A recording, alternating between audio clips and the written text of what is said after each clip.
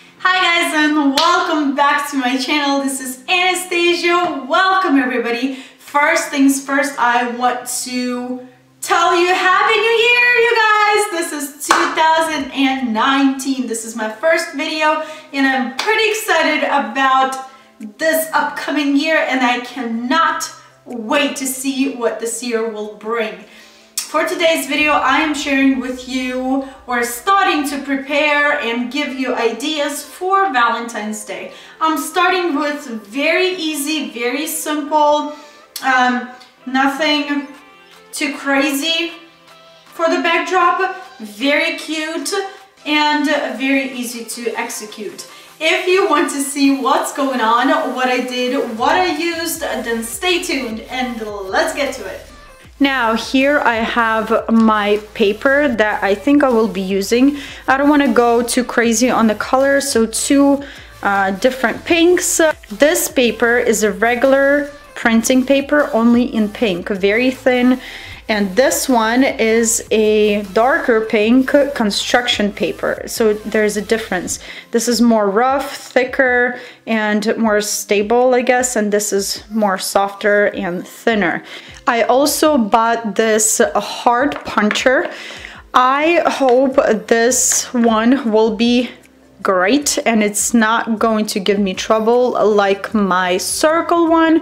I used my circle one once and it broke, so this thing just got stuck and it ruins all of my paper and it's just not good and I'm not happy about it. So hopefully this one will be just exactly what I'm looking for and it's gonna serve me for quite some time. I bought this on Amazon. I will link a link for this puncher in the description down below. So I'll be taking my paper and punching out lots of hearts.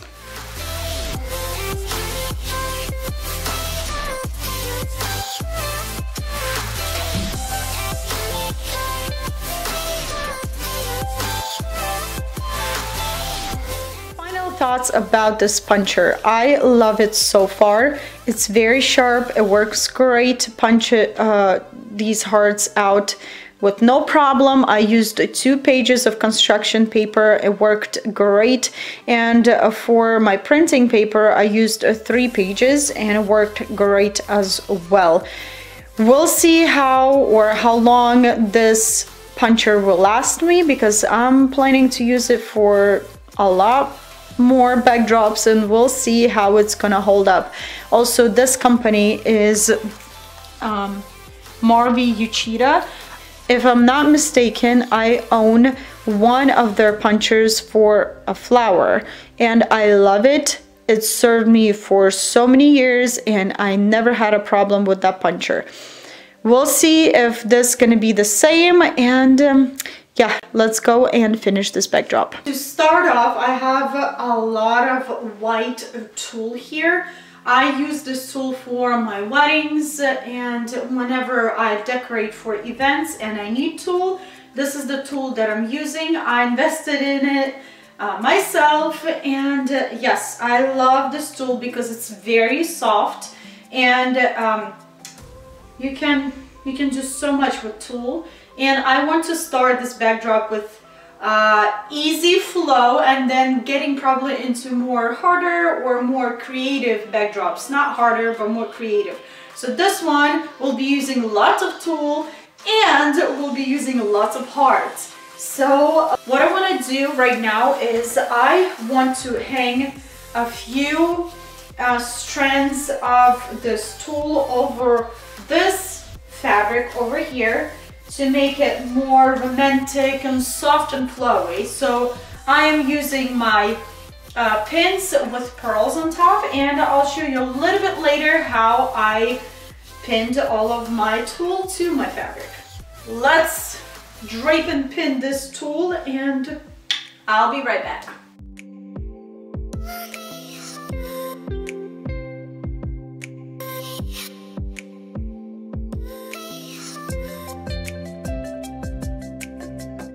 Tulles draped, as you can see here. I didn't cut my tulle. I just started from the top draped it down to the bottom, and then I turned with my fabric and went all the way up, and again turn in the back, and then again back and forth, back and forth. Great hack if you don't want to cut your fabric. If you not a big fan of this turn and twist of fabric over here, then pull your fabric down a lot more, and there will be just a lot more fabric or tulle at the bottom, and you won't be able to see this turn. I'm okay with that. I think it looks fine to me. And let me show you how I pinned this fabric.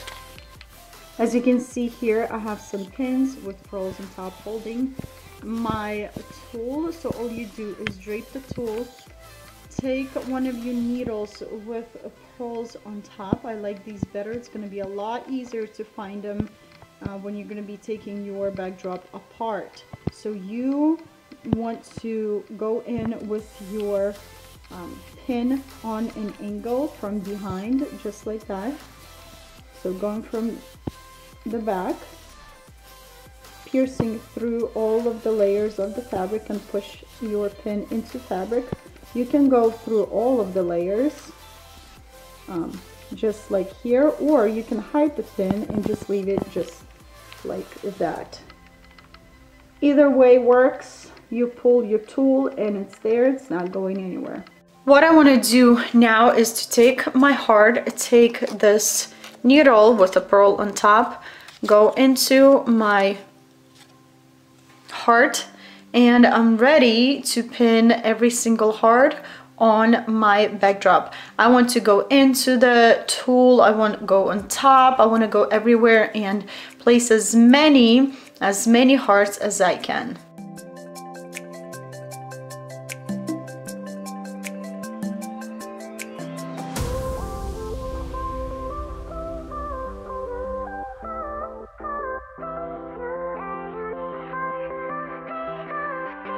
To save even more time with this backdrop, just prepare your hearts, pre-insert them with a needle with the pearl on top, put them in some kind of container, box, whatever you have, and then go and pin them on your tulle. Believe me, it will save you so much time.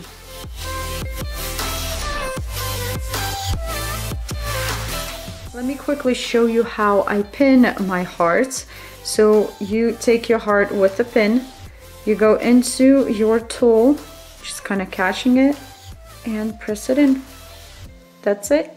Here's what I have for you guys today. Look how pretty this is. It is so cute, and it's not complicated whatsoever, but it looks really, really, really good. It's so flowy. I love the tulle. It gives that flowiness, that romantic feel, and I love it. I can't tell you how many hearts are here. I didn't count.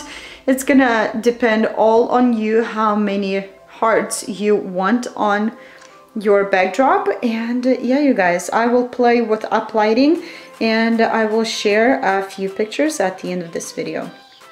Alrighty guys, so here you have it. This is my first backdrop for Valentine's Day. I hope you enjoyed the video. If you did, then don't forget to give it a thumbs up. A lot more Valentine's videos are coming, and I will be mixing my Valentine's Day with different totally different than Valentine's Day backdrops, so stay tuned for that. Also, if you have any questions, and just leave them in the comments down below, your thoughts, questions. I'll be there to answer and chat with you guys. Also, if you're here for the first time, don't forget to hit that subscribe button. If you like what you see, why not join it, right? Alrighty guys, I hope you have a wonderful day, and I will see you back very soon. Bye-bye.